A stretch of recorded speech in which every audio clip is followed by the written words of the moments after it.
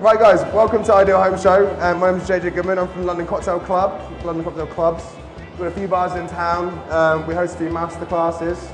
We're with a company called Best in Glass who invited us to come down today. They supply cocktail equipment to people's houses to give you guys the opportunity to mix at home. See, now we're going to come around to the first drink of the day. So when it comes to Christmas, we tend to wake up in the morning and the first meal, I don't know if everyone has like a classic first meal, but we tend to have salmon, scrambled eggs and toasts. Any fans of that? Is that like a staple? Yeah, there's a lot of nodding going on. Good. So with that, the first drink of the day tends to be a Bucks Fizz, exactly. So a Bucks Fizz, orange juice and Prosecco, how far wrong can you go with that? Not too far, but we decided to have a little bit of a play around with it and rework it a little bit. So we've come up with a Marmalade Fizz.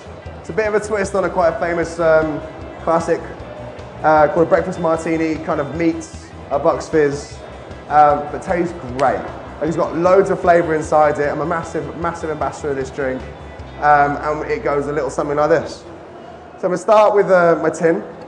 Again, Best in Glass's website will be on your in your brochures. If there's any cocktail equipment that you need that you don't have, they sell most of the essentials there. Pretty much all this and every single essential there and change. I can just feel the eyes burning in the back of my head. So to do this, to the tin, I'm just going to add a bar spoon. In fact, do you want to start sending the samples out? You thirsty now? Yeah, we'll get the samples out. So 1 bar spoon of the marmalade. I've used a thick cut marmalade. I like thick cut marmalade because it's got a lot more flavour, I find. Other marmalades that are lighter tend to be quite light in flavour. Second thing we're going to add is the gin. In homage to Marion. 25 mils of gin into there. Once that's thrown down, I'm going to go with a bit of Acacia Honey. 2 reasons really why I'm using Acacia Honey. One is because it's got quite a light flavour and I like honey. One is because it's honey. And again, it kind of, when I talk about breakfast cocktails, honey and marmalade, I enjoy that, adding those kind of styles of ingredients that you know in. The second is because of the orange juice. Again, when we talk about things that you need for cocktails, you know, do you need to spend 30 quid a bottle just for a bottle of vodka to create a cocktail is a question that, I get asked. But when it comes to the orange, I use a concentrate orange today, A, because it's more accessible, B, because it's a little bit cheaper, C, because it has it is quite acidic compared to like a freshly pressed orange. A freshly pressed orange will be sweeter. So the Acacia Honey kind of compensates for that. You're back in the ball game. So I'm going to splash of the orange in, about 20 mils.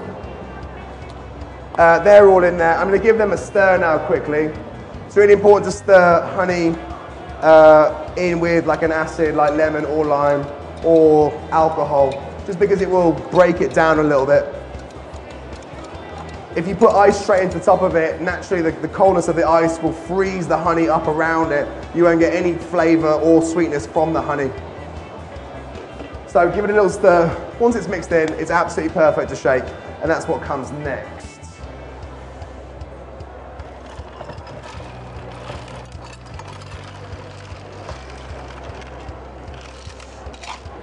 Shaking cocktails, fairly simple if you do it every day, not so simple if it's your first time. Do we have any volunteers? Or do we have any people who would like to stitch up their friends?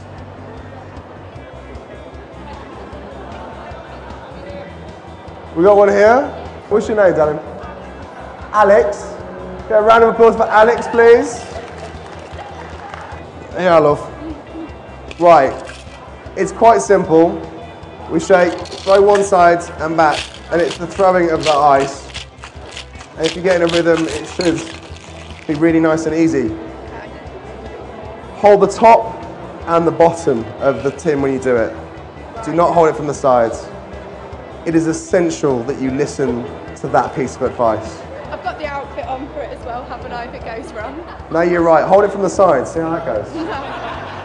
Like this? Yeah, top and bottom. Throw, throw, throw, throw, throw, throw, throw, throw, throw, throw, throw. That's not too bad, really. Milking it now. Perfect, mate. Job done. You right? Yeah. Alex, everybody. Woo! So I'm going to stir this down, stir it down. I'm going to pour it. I'm using a coupe glass. You can use a flute, you can use a wine glass. I think a lot of people kind of get a bit protective over what glass I should use. Oh, I must have a martini glass to serve a martini in. If it's good booze, I think you can drink it out of anything. That's kind of a rule I'm trying to impose. If you get quite excited about mixing drinks and you want to start spending some money on it, go for it. Sarah will be happy to take your money. But for the time being, we're just getting used to mixing. Just like get comfortable with mixing before you start to worry too much about the presentation. It has to have, you know, some form of like rose petal floating on every drink, you know? So I'm going to half fill this. This batch will probably do about 2 drinks. I'm using a coupe glass. I'm a big fan of the old coupes, especially for sparkling drinks like this one. Obviously, we talk that it doesn't hold the bubbles as well. But when you're talking about something like a Bellini or a fizz in general, you're not going to have the bubbles hold forever. So just enjoy it. Throw it up. It should come up like a bit of a cappuccino. I'm trying not to spill it. Top it up. When it comes to peeling lemons, a lot of people jump on, get their best knife out and try to like slowly go around it. In the bar industry, we don't do that. We use like a standard potato speed peeler. It's not that glamorous, but it gets the job done really quickly. So top to tail, it's gonna fly off and you're gonna get mostly skin. And there's the white bit on the back, which we refer to as the pith. The pith is known to be quite bitter. So we tend not to want to use that so much. And again, it's just a bit sexier. So it's a little bit more bitter, but really it's just gonna give a nice finish to the drink. I'm gonna squeeze that over top of the drink. If you can just see the oils spray across the top, they're really nice and floral, kind of that classic like lemon style flavor. I give it a twist, a rub, and I'm in. So that's a really simple way of making this drink, which I think you should have really, mate. I think you've earned it. Woo! Everyone's very clappy today, this is good.